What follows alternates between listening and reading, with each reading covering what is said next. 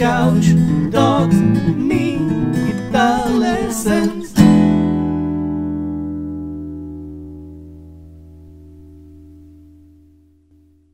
Hey there, LickNRiffers, how are you doing? Welcome to another awesome fingerstyle lesson right here on LickNRiff, in which we'll discuss the most important and yet most misunderstood fingerstyle skill, which is filling in empty spaces.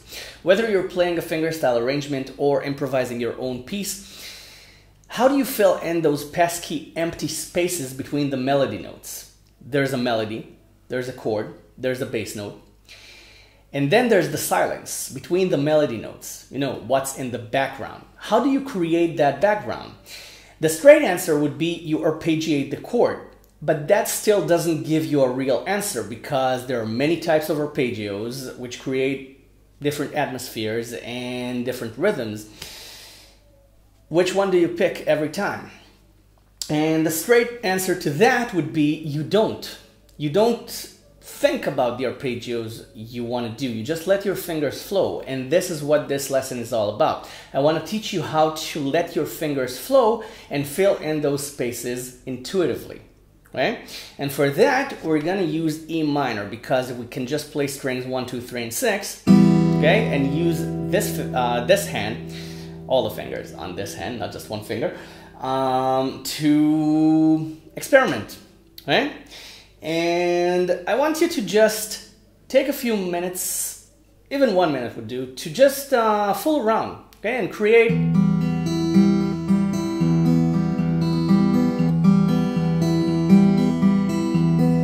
as many different combinations of strings 1, 2, 3, and 6 you can think of. Don't just play up and down the guitar. Mix it up. Play strings 2, 6, 3, 6, 1, 2, 1, 6. Right? Something like this. Try different approaches. Surprise yourself. Challenge yourself. Okay? That would come in handy when we actually start adding melody notes. So just try as many different combinations as you can just surprise yourself with. Okay, I'm saying surprise yourself because most of us are used to patterns. And this is what I want to break first. Okay, break your patterns.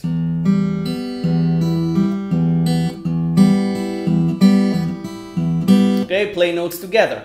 Okay, surprise yourself with the bass note. Just don't just settle for the beats. Okay, play the same note twice.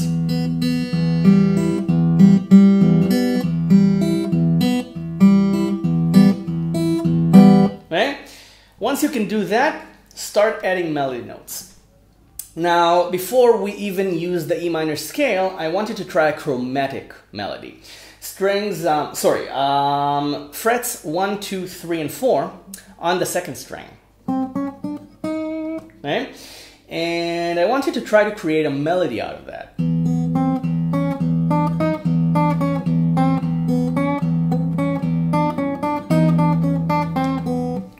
Again, surprise yourself. Create as many combinations as you can. And then start adding strings 1 and 3 to the mix.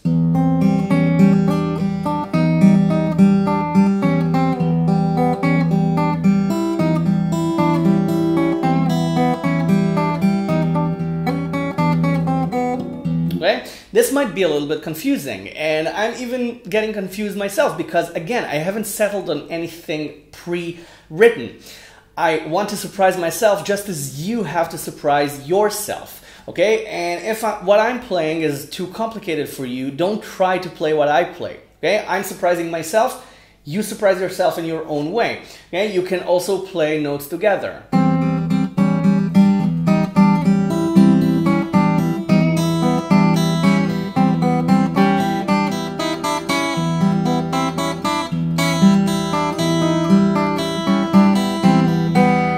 See? I'm playing strings 1 and 2 together, 2 and 3 together, but every time I play a note, I play an extra note right after I play it. Okay?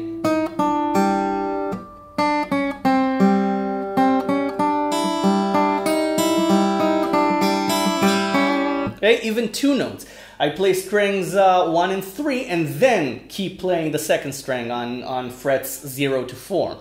Okay, I'm not playing the 5th fret because the 5th fret is the open E string. It's the same note, but you can use that as an effect if you want to vibrate the 2nd string on 5 while playing the open E string. Okay, and then you get this interesting sound.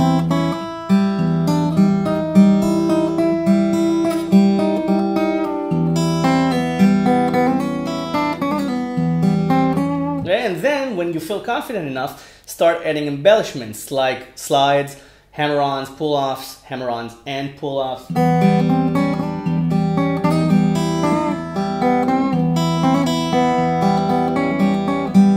Okay? Now, what I want you to learn from this exercise, okay, the most important thing is that you can use the thumb as an extra note. You can use the bass note as an interim note to fill in the spaces as well. You don't have to save the bass note for the beats alone. Okay? You can put on the chord if you like, and then you can use strings 4 and 5. Okay, but let's save that for later. Okay, let's just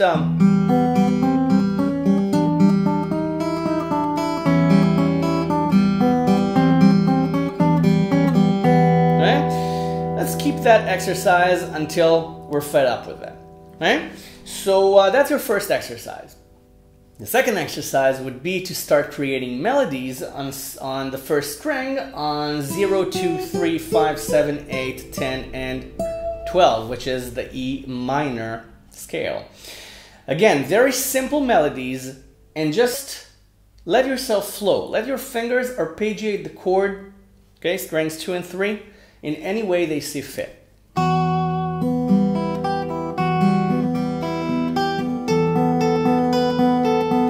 Okay, the most important thing to remember is, even if you don't want to arpeggiate, at least play one extra note. Okay, just one.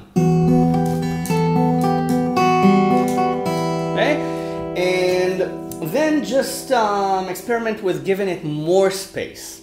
Okay, start with short distances.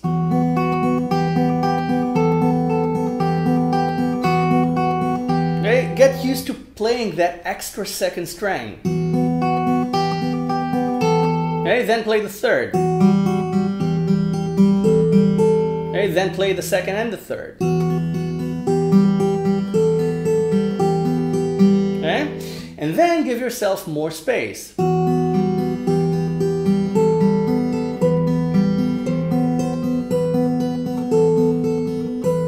Okay, and work your way up to shorter melodies and more background. Okay, that's the way to do it. And you will find that the more you try, the better you get at it. And then you can start playing different chords. Okay, for example, C. Okay, and you can play...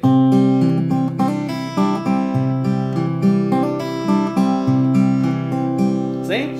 Arpeggios with... Okay, 1, 3 on the 2nd string and the open E string. And you can just hammer it on. Okay, hammer on the 1, 2, 3. And you can also play... Okay, 1 pull off to 0 if you like.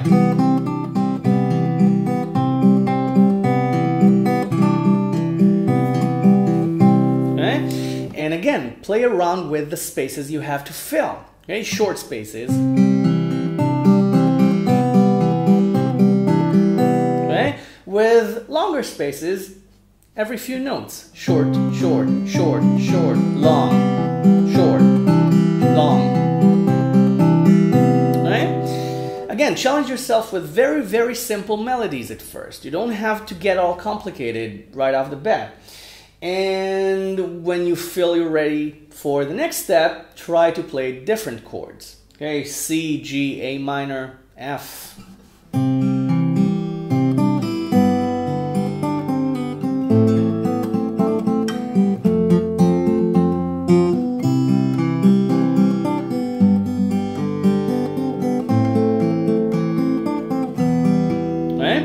And again, I'm using the same notes, 1, 3, 0 on the 2nd string and the open E string, or whichever note I have on. Okay, 3 for G, 1 for F.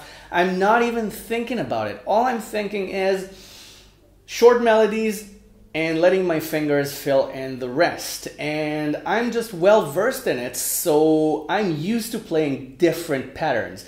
And I'm used to challenging myself to not repeat the pattern I just played. Okay, and that's where I want you to be. And this is why I made this lesson. So before you go, please subscribe to the channel if you haven't already. Okay, everything is for free here on LickNRiff. But if you want to give something back, you can go to Patreon. The link is in the description. You can pledge whatever you want to give back. Everything goes right back into LickNRiff to your guitar education. And I thank you very much for your generosity. I'll see you in the next lesson. Bye for now. Enjoy.